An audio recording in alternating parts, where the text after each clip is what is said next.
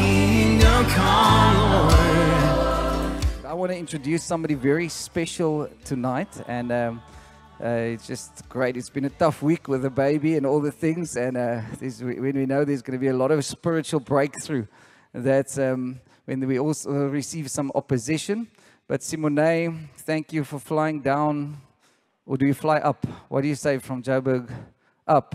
You fly up there, you fly down here. Yeah, down to the promised land. Yes, okay. But this is the promised land. Simone has been in church here just a couple of months ago. We're not going to say how many. But it's just great that you are a testimony to Jesus there, especially in areas where people are very liberal. They don't have a biblical worldview, and it's challenging. So for those of you who don't know, she played in Sevendeland, Ferryfools, Hotel, Binnenlanders, anything. Binnenlanders is inside landers for all the English people, okay? And hotel is hotel, Sevendeland, you know that one. Okay, but so, lekker. So Simone, will you come up as we're going to pray together? Let's just welcome her as she is just passionate.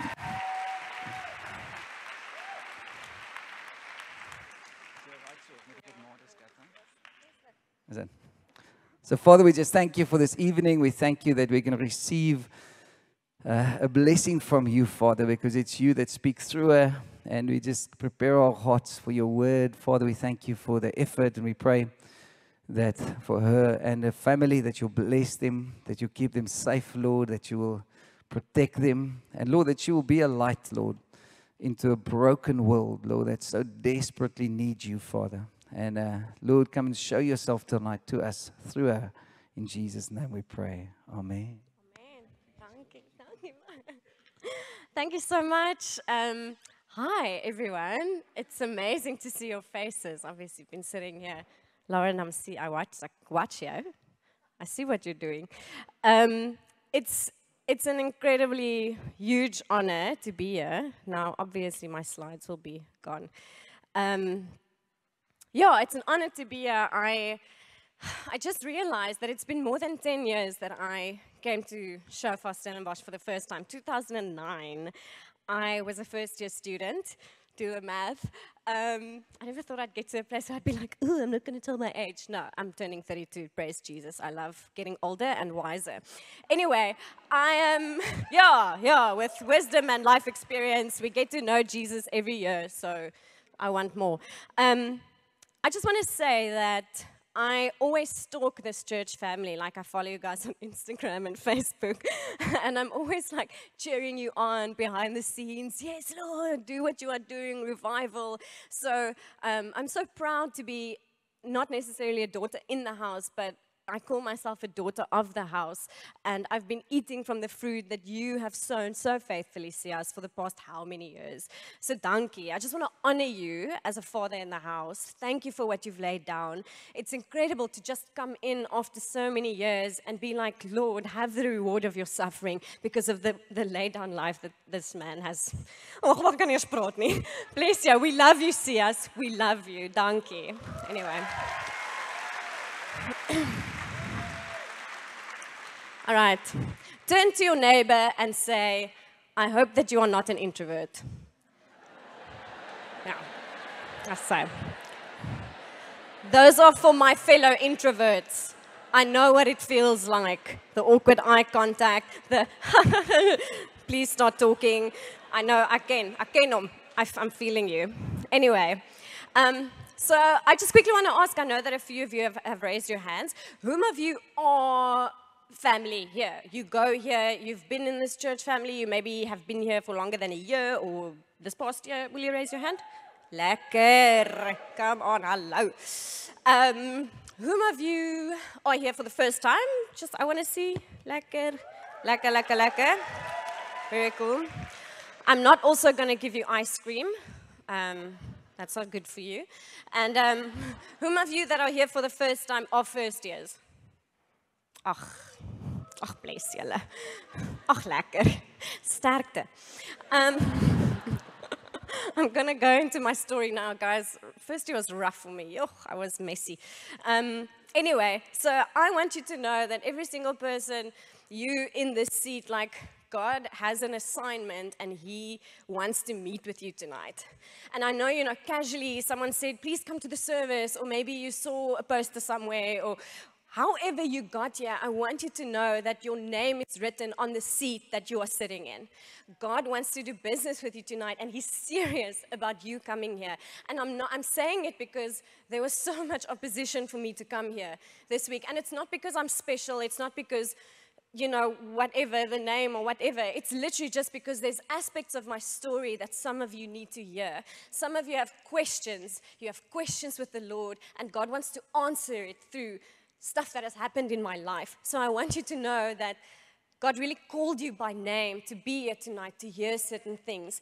And, I'm not one to look for the devil behind every bush. I don't know if you know those kinds of people. Maybe you are that kind of person. And it's fine. You're like, oh, Isai, again. You eat a donut and you regret it and you say, the devil made me do it. And that's fine. Blame shifting a little bit.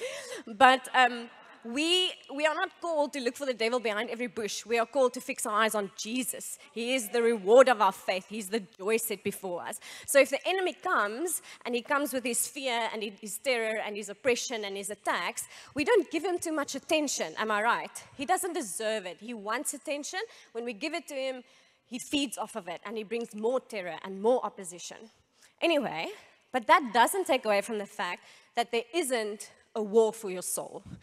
And there isn't a spiritual realm. We know that, right? The battle is not against the flesh. It's against principalities, against powers that rule. Helemaal vergeet wat ek wou sê. Sorry, my mond is droog. Anyway, what I want to get to is that T.D. Jakes said, you must understand your enemy, because you cannot overcome what you do not understand. So, although we fix our eyes on Jesus, we are aware of the fact that when there is opposition, it's because the enemy feels threatened, right? So what happened this week is my baby girl, her name is Harper. She is 9 months old. She's the cutest thing alive. And she fell really ill. Obviously, I'm going to say that. She fell really ill this week. And at the beginning of this week, it's strange. God said to me, you can expect opposition to come this week because of what He wants to do tonight. So every time something happened, I wasn't shaken. Like, we are not shaken because these things happen, because God prepares our hearts beforehand, because we know what the assignment is, because we are focused. Anyway, so Harper was admitted to hospital on Friday. And I even packed a bag when we went to the pediatrician, because God told me that she was going to be admitted. So I'm walking into the hospital and the doctor is like, I'm afraid that your girl is going to be admitted. I'm like, yes, let's go. She's like, you are a strange mom. And I'm like, yeah, seker. But God told me, and it gives us opportunity to start sharing, to start testifying about why we remain peaceful when storms happen. Because that's what Jesus did, right? He sat in the storm. He slept in the storm. And so when we become like Him, and as we are transformed into His image, we can start sleeping in the storms of life. And we are prepared for it. And so, regardless of the fact that my daughter was in hospital, I was just reminded that in 2006, how many years ago, my maths is very bad, I gave God my yes. I said to Him, Lord, use me, send me, regardless of what it's going to cost. And there are moments and times in our lives when it's really inconvenient to say yes to God. It's inconvenient to be obedient. But love obeys. And because we are in Him and He loved us first, we receive that love, it's easier to obey. What I really want to get to is that every attack from the enemy is actually an opportunity for us to reframe our minds to see God's goodness behind it, right? So I always get this picture of Jesus on the cross, and I see how the enemy, you know, he conjured up this plan. Jesus and the Father and the Holy Spirit, they're sitting in heaven and they're like, okay, guys, so this is the plan. We want to redeem mankind. We want to bring them with us, you know. We want to bring them into eternity. We want to set them free. Jesus, you are going to earth. Jesus is like, yeah. The Father is like, you're awesome. The Holy Spirit is like, yes, we're going to equip people. We're going to set them free. We're going to save them from hell, etc. And Jesus comes to earth and the enemy is threatened. And the enemy, and the enemy is like, okay, well, I'm just gonna use people, the very people Jesus came to save, and I'm gonna let them turn on him and murder him, and that's how I'm gonna win. So Jesus goes with the plan. He gives himself over. He completely trusts his Father, and he's you know, he dies on the cross. And the enemy looks at the cross, and he's like, told you, I've won. This is my victory. It's over. And God the Father looks at Jesus on the cross, his eyes filled with tears, and he's proud, and he's crying, and he's just like, yes, it's over. This is the victory. We have won. So God always reframes oppression in a different way. And even in the life of Joseph, you know, Joseph told his brothers, after they literally sold him into slavery, human trafficked their own brother. They come to Egypt a few years later. This is obviously just a summary. And they ask for food, and Joseph looks at his brothers, and he says to them in Genesis 50, verse 20, as for you, you meant evil against me, but God meant it for good. And that is how good God is. So the story that you are about to hear tonight really is so that you might be encouraged, so that you can see what a good Father God is, to see how what the enemy meant for evil in my own life is for your good, is for your encouragement, is for your salvation, so that you may know that God is the best behind-the-scenes worker that you will ever meet in your whole life. Good. Lekker. Turn to someone and say, you look better after hearing that. You needed that. Awesome. You guys really commit. Okay. Great. So, my story starts in 1989. It's a long time ago. My mother works in the South African Air Force. She just finished working for the head of the Air Force. It's Generaal Geldenhuys. She never went to study. She just like launched straight into a career as a military woman. She built for herself like an extensive and very impressive career in 12 years' time. She's 30 years old. My father just came from the war in Angola. He worked in the Panzer division, I think the armor division or something. And he was just awarded the highest medal of honor for bravery in the Angola war. So these guys, these Owens are like at the top of their game, hot stuff in the military, walking with their uniforms. People are like, hello, hello. And, and this is how the movie starts, okay? And so they meet, and stuff happens, and whoops, whoops, my mom is pregnant. Okay? Turn to your neighbor and say, whoops, whoops. Okay, no. Don't say that. Don't say that. Just remember whoops, whoops. Anyway, so the problem with whoops, whoopsing is that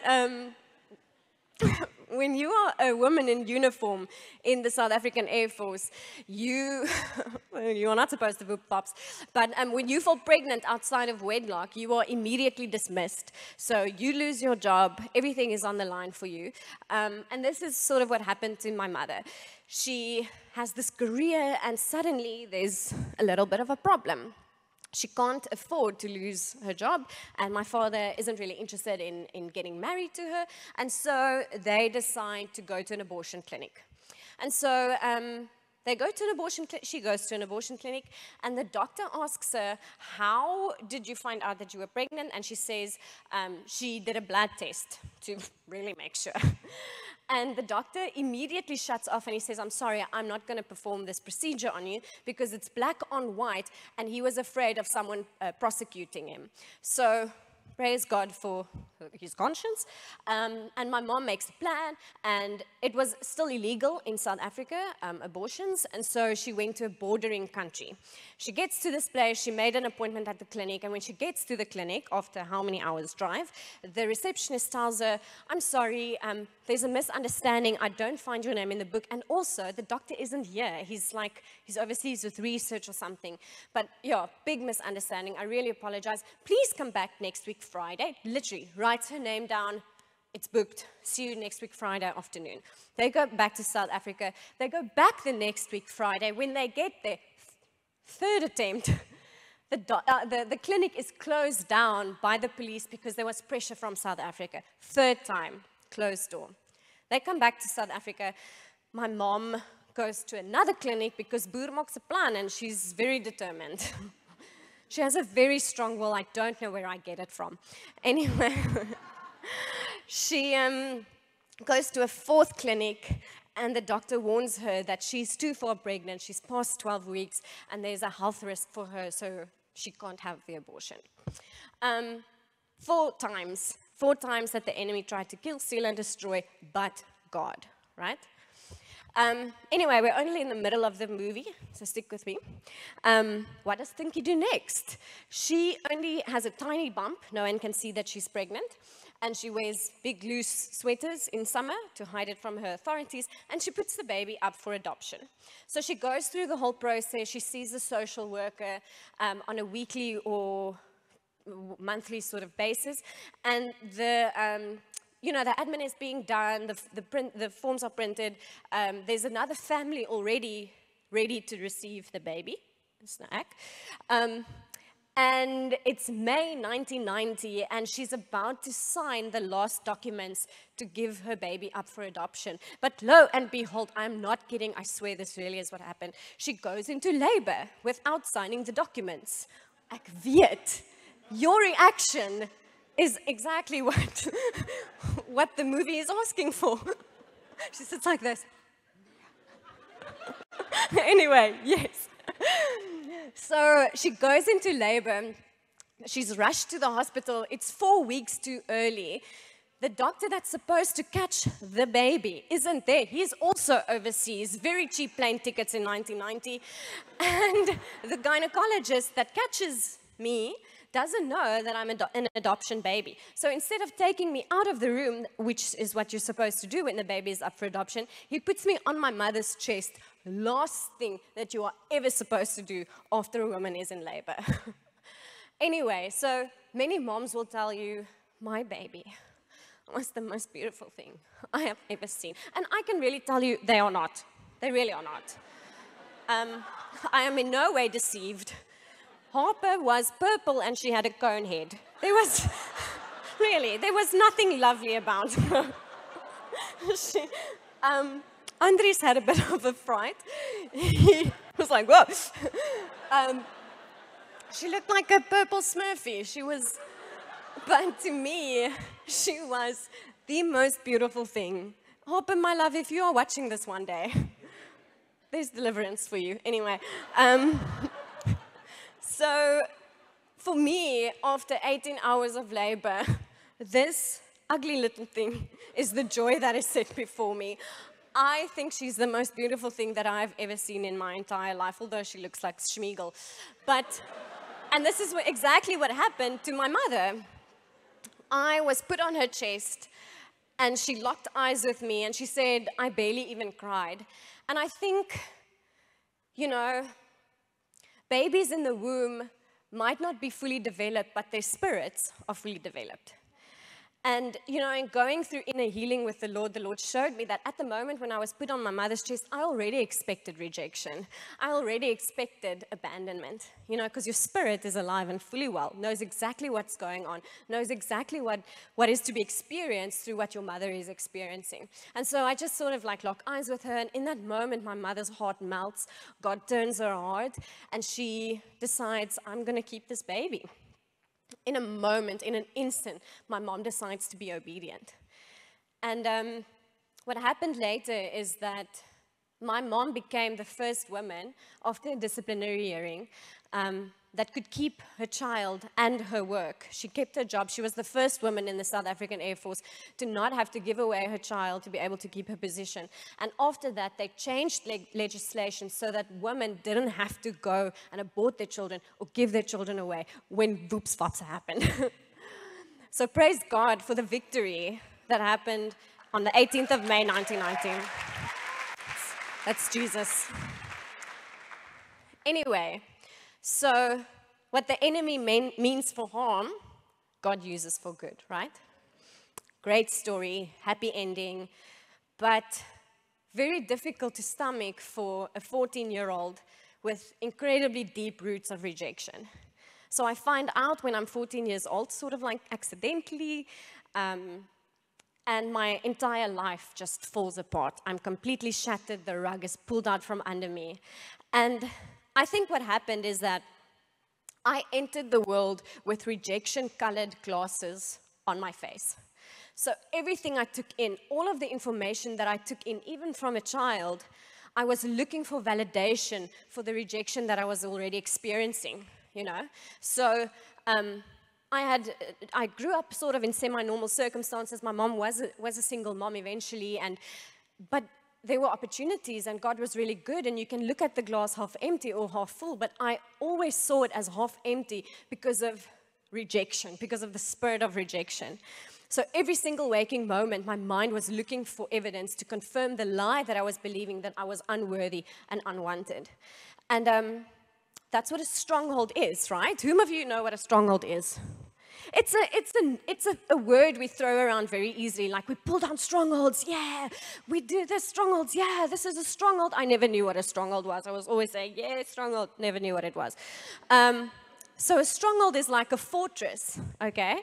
It's the lie you believe that sits in the middle of your mind, almost like a castle. And there are walls and fortification and layers that you start building. You know when you meet someone and people are like, yes, she has very high walls. That is because the walls are protecting a fortress, a stronghold.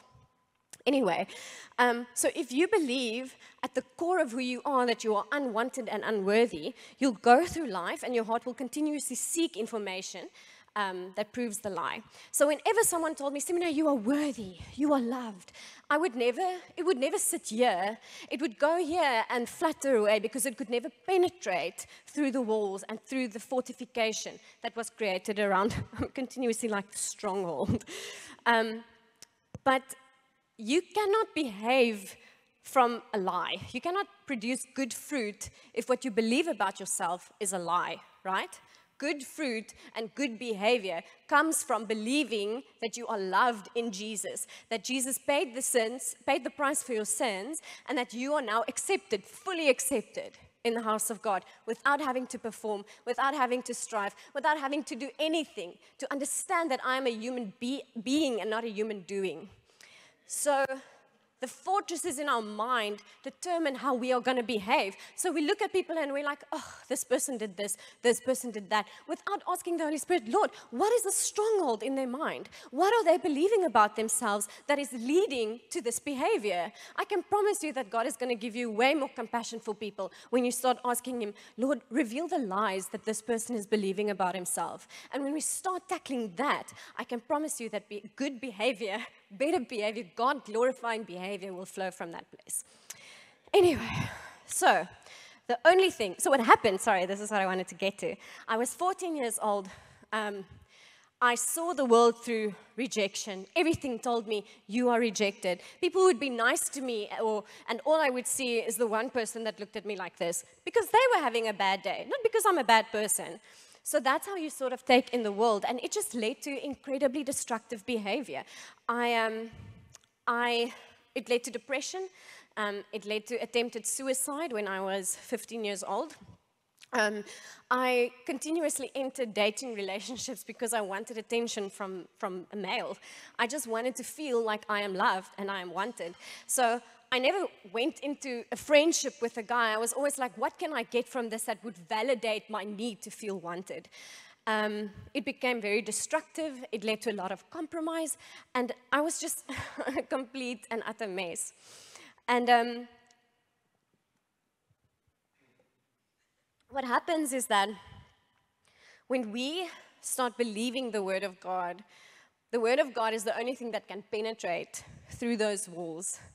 So you can be a Christian all your life, but if you don't know the Word of God, it's not going to transform you. Nothing can. Self-love and psychology and TED Talks will never be able to attack the stronghold and the lie in your mind. It's the Word of God that pierces, that's living and alive, and it's able to pull down that stronghold. So this starts with repentance. It starts with salvation. That's where it starts. You are either here or you are over the threshold of salvation, and then God starts to walk a road with you in terms of restoration. But how did this happen for me, right? How did I get saved? That's where it happened for me. When I was 16 years old, I went on a church camp. Whom of you are from Gauteng? Gauteng, Aleng, lekker. So I went on a Winkelspruit camp.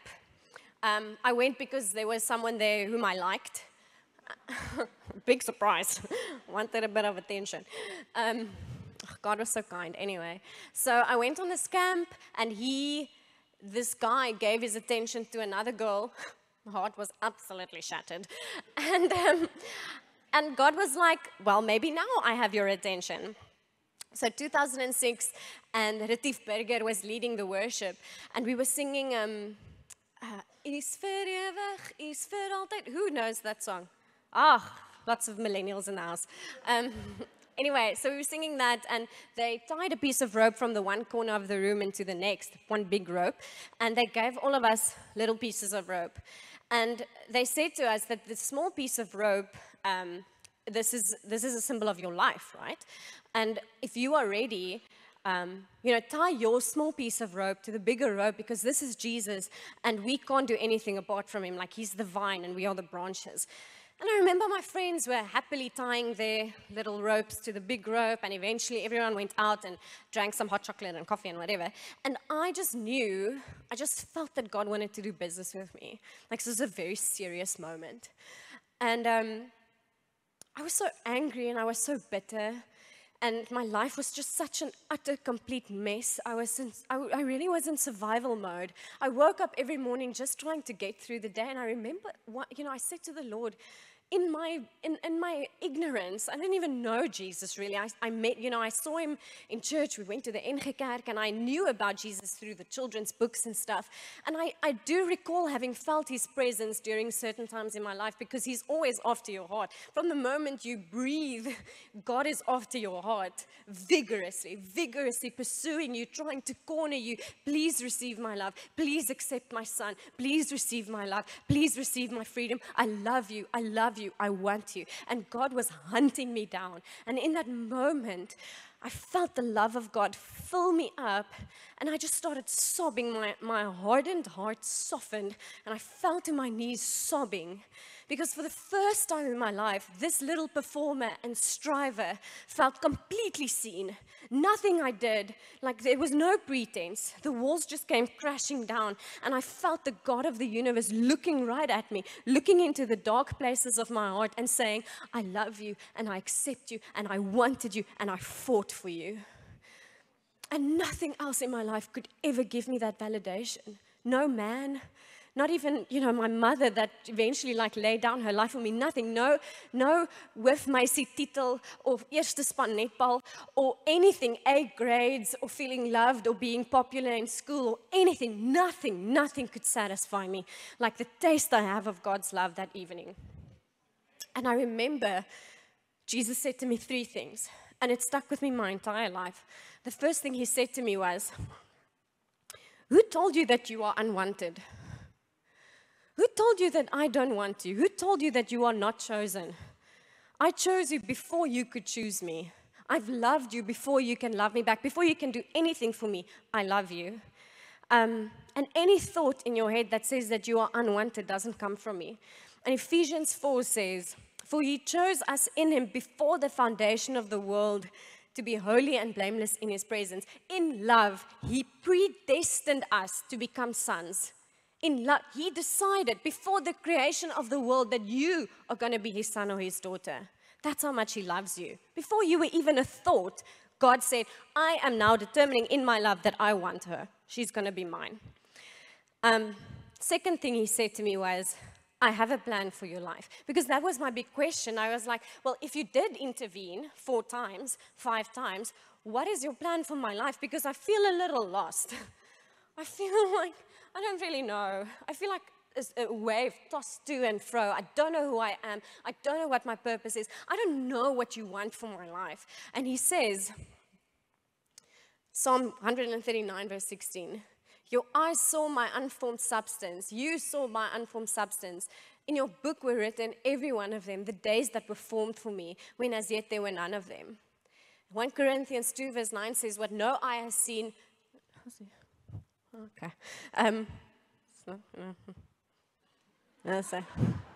Thank you. 1 Corinthians 2 verse 9 says, what no eye has seen, nor ear heard, nor the heart of man imagined what God has prepared for those who love him. And Jeremiah 29 verse 11, and we all know it, and we all quote it whenever we go into an exam. I know the plans I have for you, says the Lord. Because every time I go to an audition, I know the plans I have for you, says the Lord. Plans to give you hope and a future and a role. Thank you, Jesus. No, I'm kidding.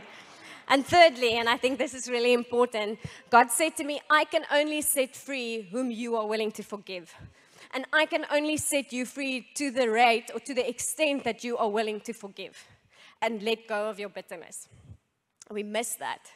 Bill Johnson once said that the 3 things that torment Christians the most, or the things that keep us in bondage the most, one is sins of the flesh, like lust and pornography and adultery. The second one is substance abuse, like dwellums and dwellums. And the third thing is unforgiveness. So when we are stuck in unforgiveness and we harbor bitterness in our hearts, we completely open the door for the enemy to be rampant in our lives. He can enter into your house and he can do whatever he wants to because we are holding on to something that we feel entitled to, bitterness, right?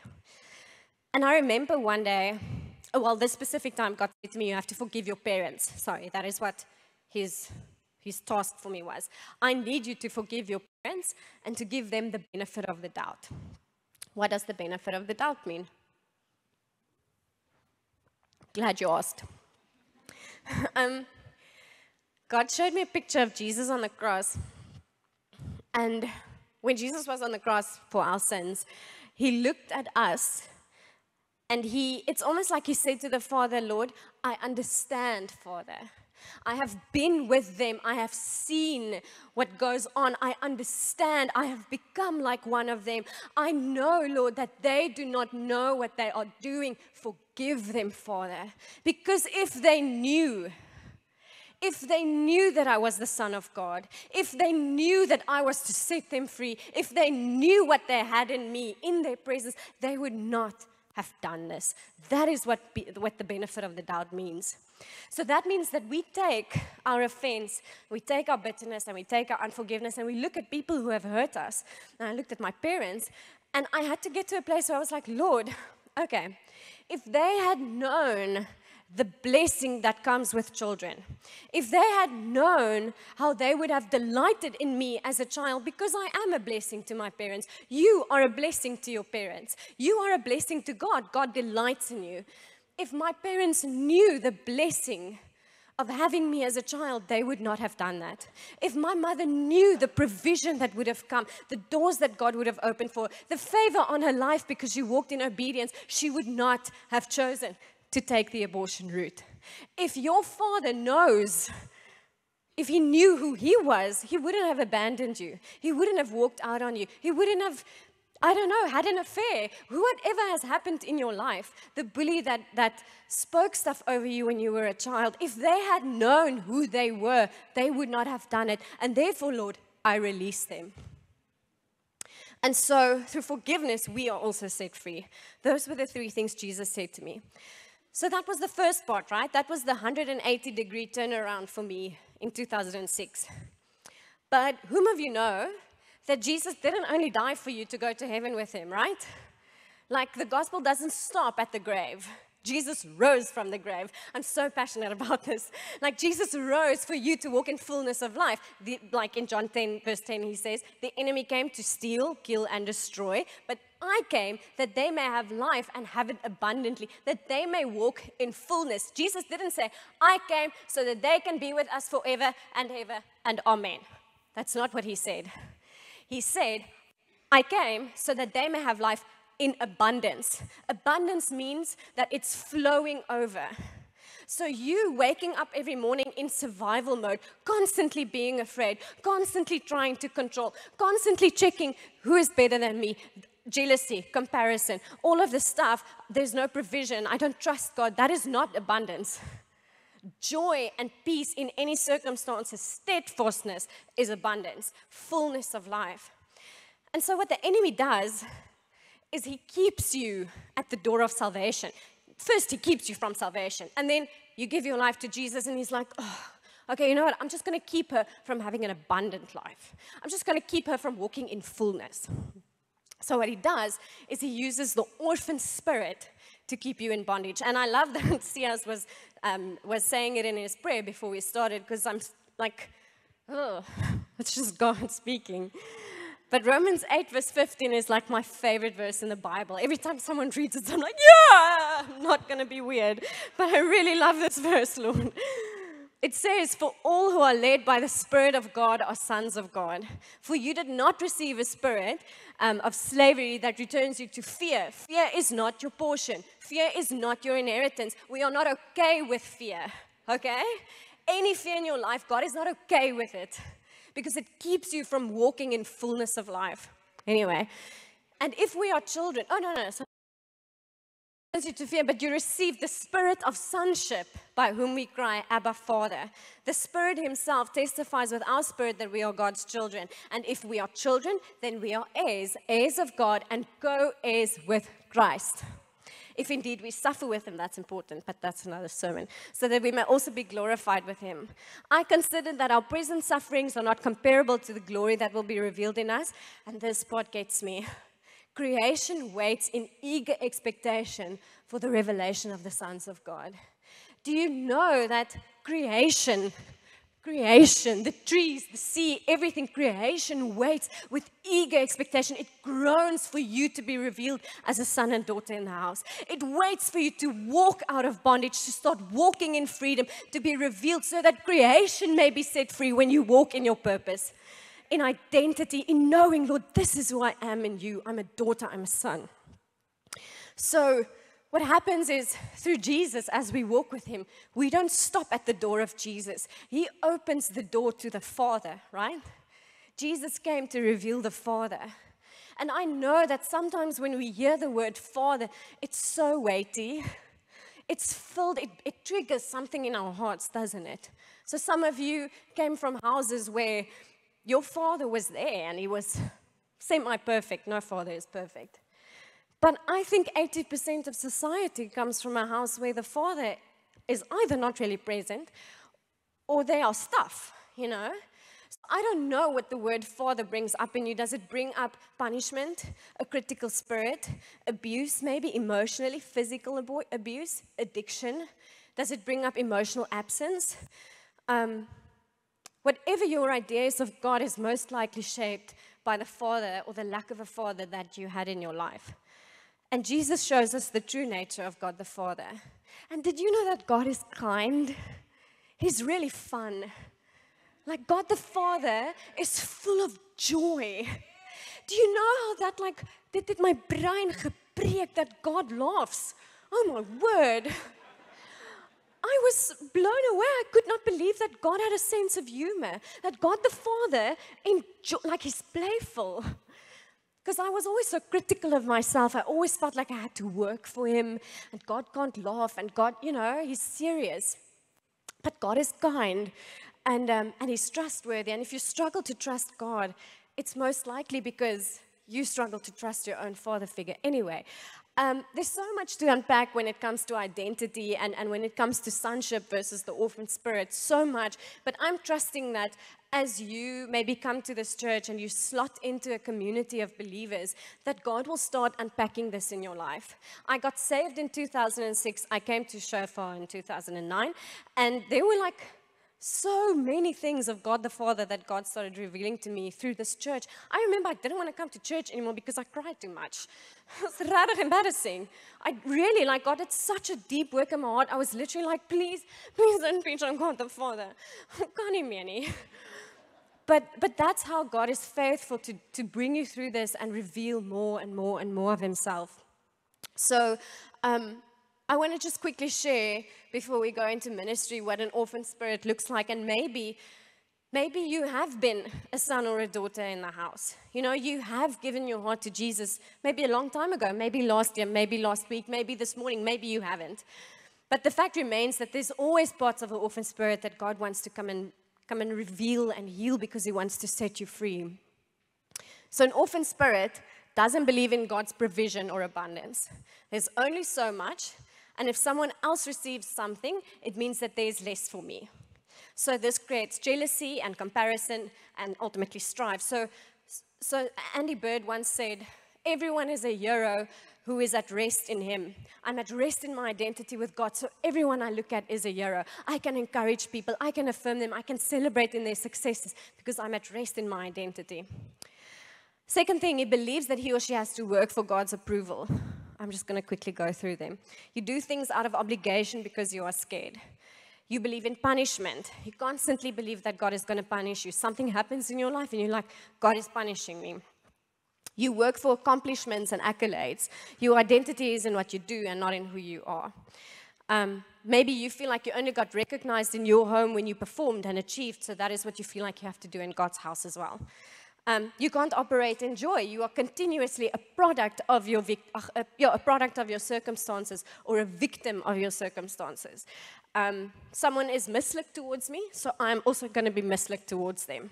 I can't separate myself from people's behavior. I am continuously a product of how people behave towards me. I need to control. That's another sermon. There's shame. I'm afraid to show up and be seen. I'm afraid to take my place in God's house. You believe that Jesus died on the cross for your sins, but that is where he stops. You know, his blood covers everything except my faults and my weaknesses and these things, so I hide. I don't serve in God's house. I don't show up. I don't come forward to pray for people because I'm ashamed. I can so relate to that one. For years I was in this church. I've been saved. God was working through me, or in me, but I used to sit in the fourth row, and when people would come up for prayer, I would just sit there and think, God can't use me because this and this and this. It's a religious spirit, and it's going to keep you in bondage, okay? God uses anyone. You give him your yes, he's going to use you as an instrument. You can stand in front, people can come to you for prayer, you can say, Pisang, but if the anointing rests on you, there's going to be freedom. Fruit of the Spirit, no? And this is where the us versus them mentality comes in, and that's the last bit of the orphan spirit. I spoke to Lauren about this earlier today. But it's basically, you know the story of the prodigal son, right? There's the lost son, the younger brother, that spent his inheritance and he was lost. And then there's the older brother. And what the older brother does is he's full of entitlement. He's in the father's house, but he doesn't act like a son. He acts like God is his master, not that God is his father. So when the younger brother returns, he can't celebrate with his father because he's entitled and he's bitter. He's like, why? This one didn't do anything. I've been working all this time. I didn't get anything. And God's like, you have everything. But the older brother is so stuck in religion. He's so stuck in working for God that he has stopped enjoying the father. And so instead of going out to save the younger brother, which is actually his mandate as an older brother, he stays in the house, bitter, looks after the cattle, does whatever he wants. But he doesn't go out to the younger brother. Jesus is the perfect older brother. He goes out to the younger brother. So maybe you've been in this house and you're the older brother. And you don't go, your heart isn't for the lost anymore. And that is an orphan spirit, actually. So anyway, I know you said I had 3 minutes, but so last thing I want to do. A few weeks ago, the Lord woke me up, And if I wake up at 5 a.m., it's really like by the power of the Holy Spirit. It's not me. I'm not a morning person. And I wake up with the song stuck in my head. I'm like, okay, cool. I go downstairs, I make my coffee. I open the word and I'm like, yes, Lord, speak to me. And the song is in my mind. And I'm like, I rebuke you in the name of Jesus. What are you saying in the Psalms, Lord? And the song keeps on playing. And eventually I'm like, is it you? Are you? What? Come on. And he's like, yes, please go to YouTube and listen to this song. Anyway, so a clip catches my eye. I watch it. And as I'm watching this, God just like downloads this thing to me and he shows me, he like opens my eyes to see what he's saying.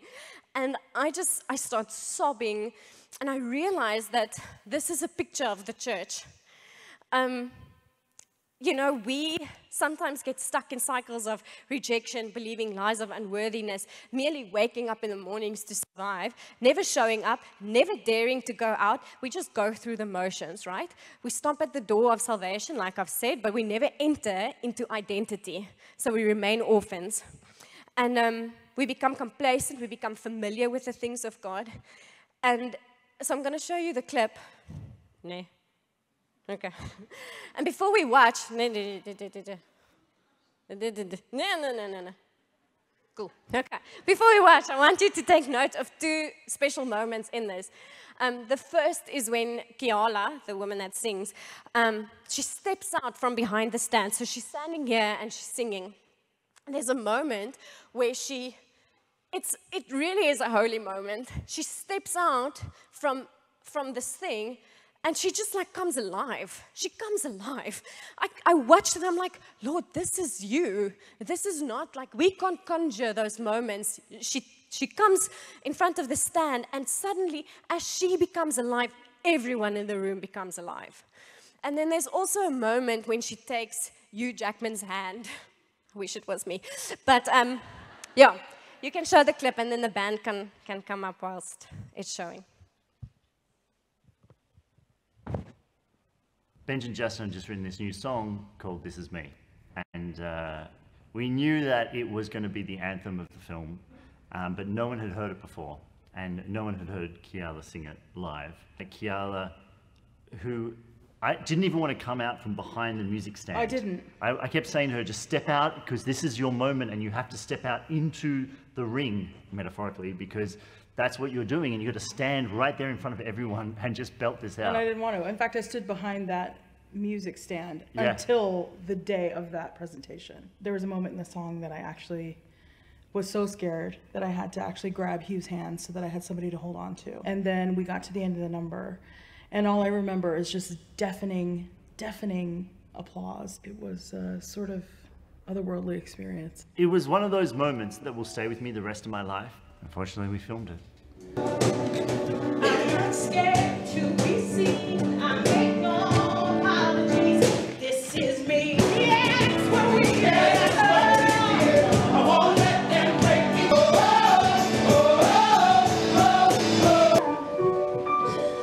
This is free. This is Bruce. This is who I'm meant to be.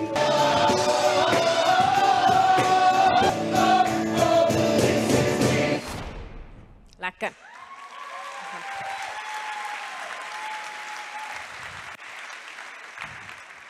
So I'm sitting and I'm looking at this thing and everything in me starts vibrating as I feel God say, I want you to come alive like that.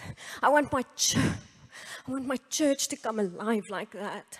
I'm not okay with complacency. I'm not okay with you sitting in your fear. I'm not okay with the orphan spirit ruling your life anymore.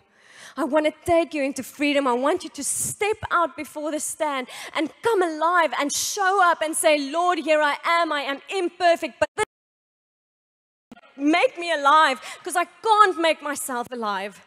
And you know, she said it was an otherworldly experience. It's only Jesus that can make us come alive like that. And I don't know if you noticed, but you did, because I told you to notice. But she took Hugh Jackman's hand in that moment where she said she almost like, it was so overwhelming for her and she got scared and she took his hand because she needed that support. And I can't offer you Hugh Jackman, but I can offer you this church. I can offer you this family. I can offer you community, and I can highly recommend it.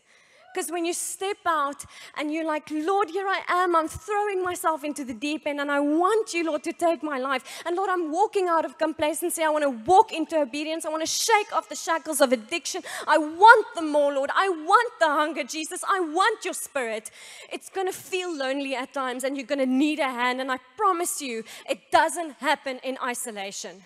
And that's how the enemy took me out as a student.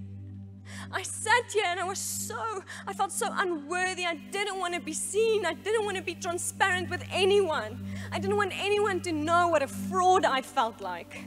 Because that's what I felt like every single time I was in God's presence. I felt like a fraud. You know, I'd raise my hand in church and backslide right into Monday. But I didn't take the hands of those who were stretched out towards me. So many times, invitations, come to the Simone, can we have coffee? And I would cower away because of fear. And I would call it introversion. It's not introversion. It's shame. It's a spirit of shame. And God wants to deliver you tonight.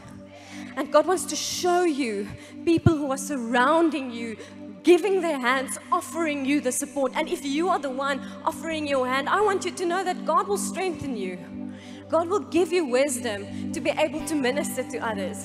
As you lay down your life unto the service of others, God will fill you up. You don't have to be perfect to do that. And so tonight, 2 things that God really wants to do. You know, my life I could never become alive. I could never experience the fullness of God. I would never be able to see myself as a daughter in the house. I'd never be able to really enjoy Jesus if I hadn't given him my yes in 2006. It starts with that. And I don't know what stepping out in front of the stand looks like for you. Maybe tonight it's, Lord, I give you my yes. For the first time in my life, I laid down my intellectualism. I laid down my need to understand the gospel in a theological. I just know that there's a tugging in my heart. Can we please stand?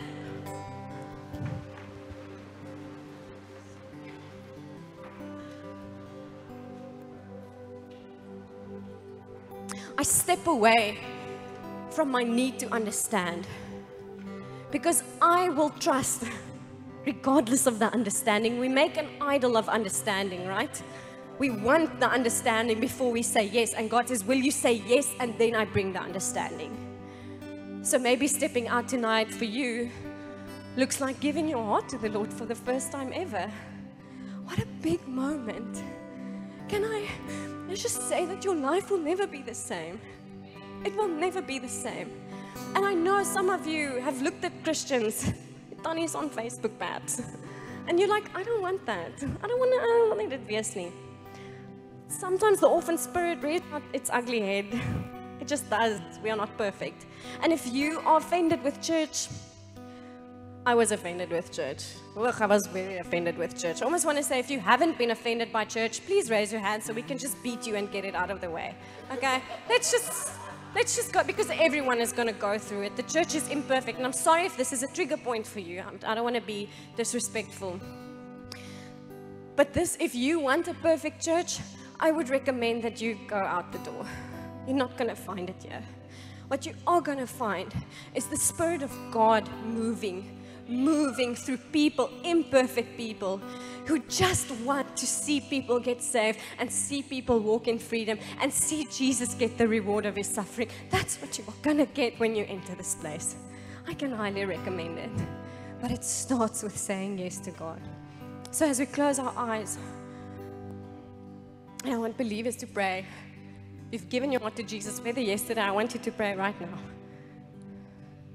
And if you've come to the place in your life and you're like, Lord, it's a mess. My thought life is a war zone. The strongholds are tearing me down. I'm suicidal. I'm depressed. I'm in toxic relationships. I suffer from rejection every waking moment. I step around the corner and I see people rejecting me. I really, really need a Savior. If that is you tonight, will you be so brave as to raise your hand for me? Come on. Thank you, Lord. Thank you. Thank you for your hand. Thank you. I know it's brave. I know it's costing you. I know it's costing you. I know you're standing with friends. I know you feel incredibly vulnerable. But can I tell you that the rest of your life with Jesus, which is what's in front of you now, is going to be full of Him asking you, just take one more step. Just take one more step. It's going to cost you. I know it's going to cost you, but I promise you the reward is big. The reward is big. It's going to cost you. Will you take that one step? And now I'm going to go even further. I'm very arrogant. But I'm going to ask you if you will come to the front so that we can pray for you. And if you feel afraid and you feel, oh, I feel very seen, I feel very vulnerable, will you ask your friend next to you to come with you to the front? And if you are that friend and you are not sure if the person next to you really knows Jesus, wow, that person really, really has had a chance to give their lives to Jesus, will you put your hand on your friend and say, would you like me to come to the front with you? Sure. God wants to do business tonight. He's very gentle, but you have one opportunity. And I can't go another week knowing that I didn't offer you this opportunity that completely changed my life. Thank you. Dankie.